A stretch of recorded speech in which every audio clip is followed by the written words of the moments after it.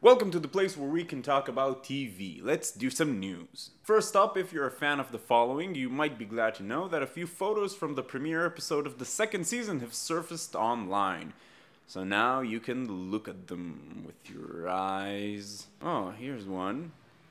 This one has a taxi in it. This one has two people in it. There's still no synopsis for the second season as of yet, but we do have a date, and that's the 27th of January. Also, you can expect a special preview on January 19th, right after the NFC Championship game. Whatever the fuck that is. The Season 2 premiere will kick off 15 weeks of uninterrupted episodes.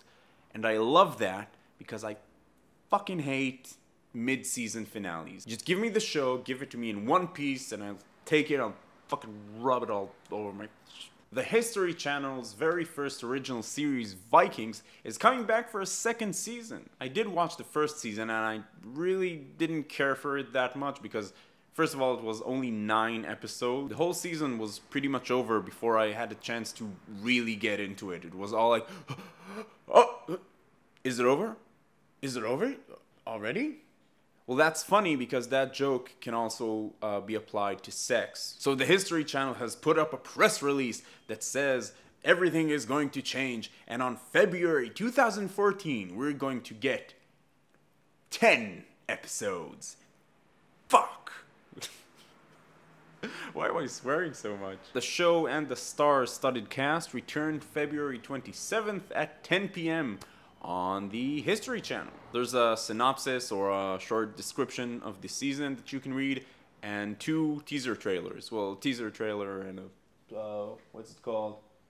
Well, you have a teaser promo and a sneak peek. You have 2 teaser trailers that you can see. By now, you probably know that Fox is adapting the British crime drama Broadchurch into an American crime drama called Gracepoint. Personally, I don't really like the idea of an American version for a British TV show, because I can get why you would make an American version of an Israeli TV show like Hostages or Homeland, or an American version of a Japanese or German TV show, or pretty much any other country that doesn't already speak English. It would be very uncomfortable for Americans to watch the Israeli versions of Hostages, because it's kind of geared towards the Israeli culture, and you can't get the references and stuff like that. And I'm not saying the American culture and the British culture are the same, because obviously they're not, but Americans have been watching British television for a long while now, and I don't think it's worth compromising the feel of the original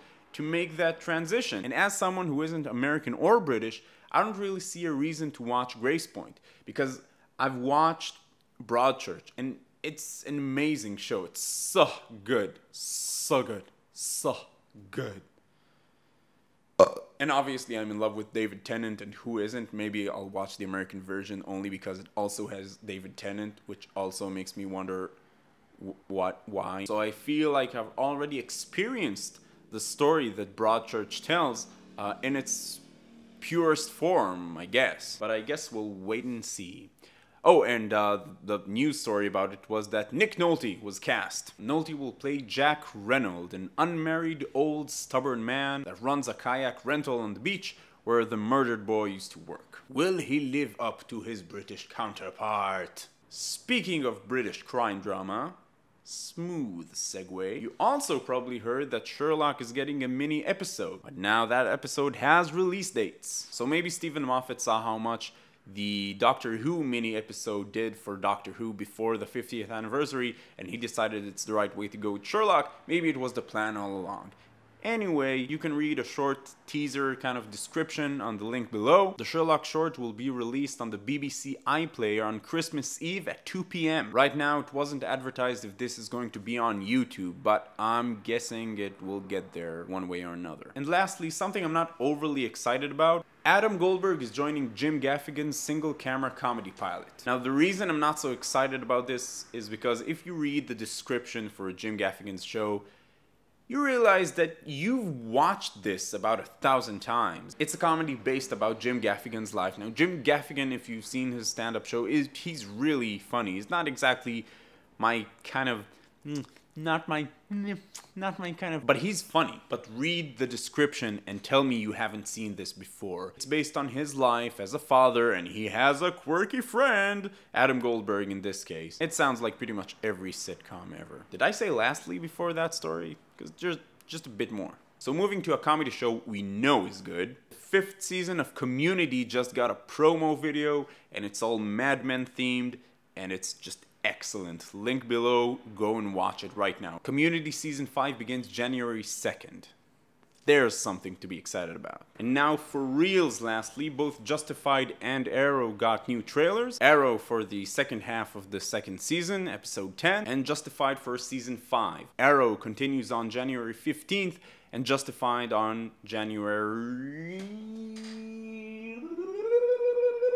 7th. The Justified trailer looks amazing. It doesn't give away too much, but it does its job, and I'm definitely going to be watching that. And Arrow, it's okay, it passes the time. It's a whole lot of, I'm speaking with a really low voice, but it's completely different from Batman, because I'm not just making this voice, there's something distorting my voice, but it only turns on when I put on the cape, and no one knows how it works. And then running and the bad guy, and then no, it's actually this guy, and I don't know, looks like fun. I'm gonna watch it. Anyway, maybe you've noticed that this show was a little bit different from the others.